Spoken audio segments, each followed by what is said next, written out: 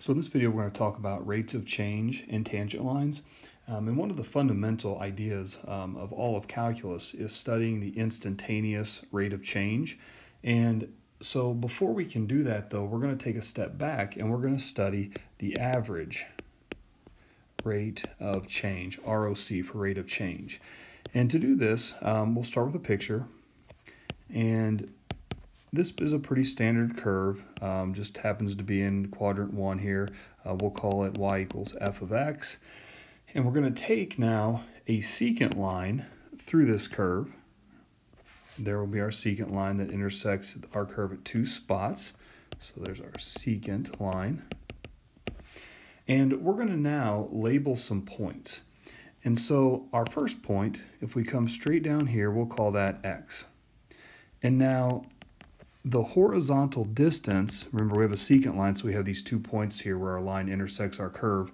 The horizontal distance between these 2 points we're going to call h. And if this is x and we move over a distance of h, then our other point would have to be x plus h.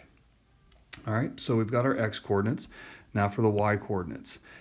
So we've labeled this x, but let's think just for a second. What if this was 2? Well, how would you find the y coordinate? You would take the 2, you would plug it into the function, and you would get f of 2. And so in our case, since this is just an x, we're going to get f of x. And similarly, if I take that x plus h and plug it in, now I'm going to get a y coordinate here of f of x plus h. So we've really got 2 ordered pairs now that we're able to identify. We know that slope of our line is going to be the change of y over the change of x.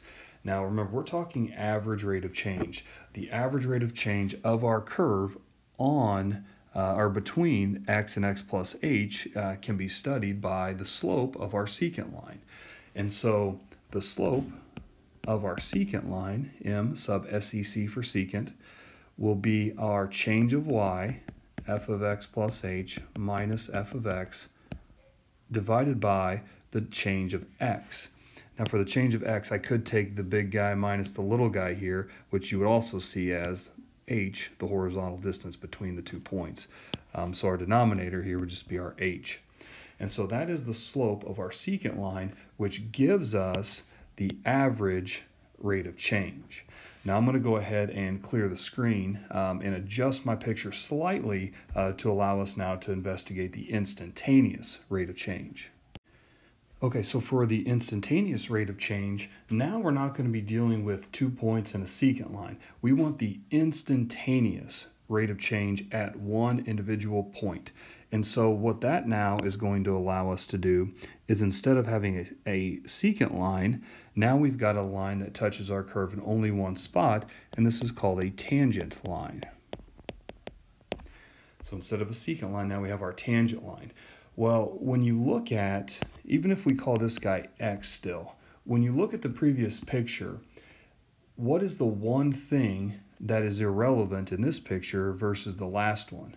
Well, it's h, right? H was the horizontal distance between the 2 points. Well, now we only have 1 point, so we don't have an h. And so it's not so much that h is equal to 0. Instead, we say that h approaches 0, or h goes to 0. And that's where we actually have to now introduce this idea of a limit. Now we're going to study limits a lot more later in the course, but for right now, just purely see it as a notation.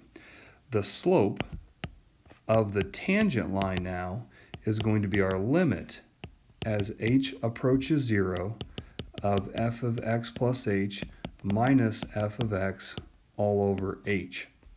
Now, as you look at this, again, don't let the limit notation get the best of you here. Treat it as purely notational.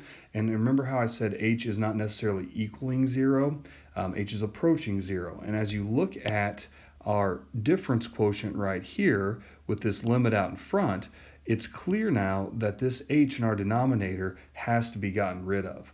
And so in all of the difference quotient problems you've done in the past, the goal has always been to get rid of the h, and you may or may not have been told why, but now you can see our h is going to 0. So as we manipulate this, before we actually plug 0 in for h, we have to get it out of the denominator. So there's the difference between average rate of change and instantaneous rate of change. Generally speaking, average is more algebraic, and instantaneous then is a big fundamental idea in calculus.